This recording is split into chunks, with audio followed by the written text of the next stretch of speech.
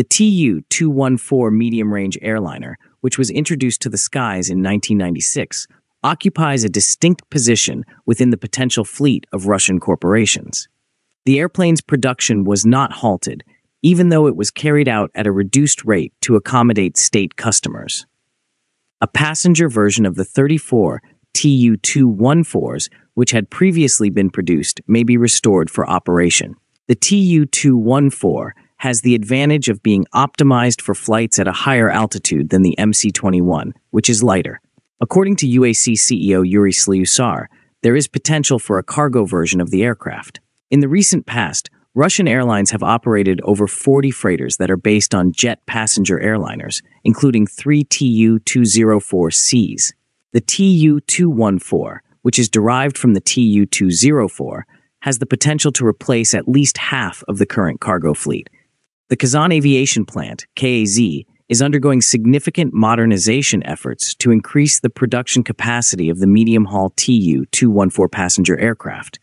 This initiative is part of a broader program approved by the Russian government aimed at revitalizing the aviation industry and enhancing both civil and military aircraft production capabilities.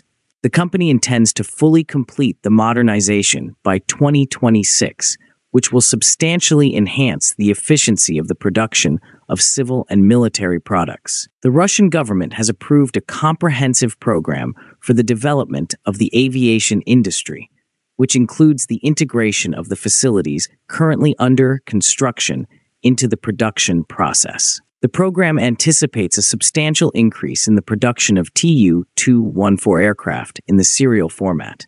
In 2024, KZ is expected to construct 1 new aircraft, followed by 7 airliners in 2025, 17 in 2026, and eventually 28 aircraft annually starting in 2028. Konstantin Timofeyev, managing director of Tupolev, said, "With the commissioning of all the planned facilities, the company will significantly reduce the time frame for production. The machining center will house more than 120 machine tools. Another 15 facilities are in varying degrees of readiness, 7 of which are already in the active construction phase.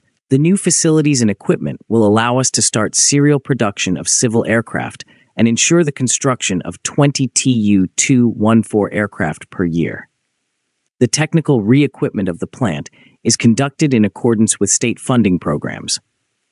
KZ has already commissioned 9 of the 24 intended facilities. The bench and laboratory building, the shop of production of welded assemblies and units, the shop of mechanical assembly production, and the test box for onboard system and unit testing are among them, according to UAC. The machining center is one of the primary objects of modernization, and its construction is proceeding at a rapid tempo, according to UAC.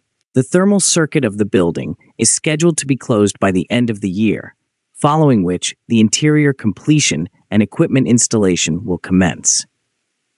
The building is 40% complete, and the primary building structures are currently being completed.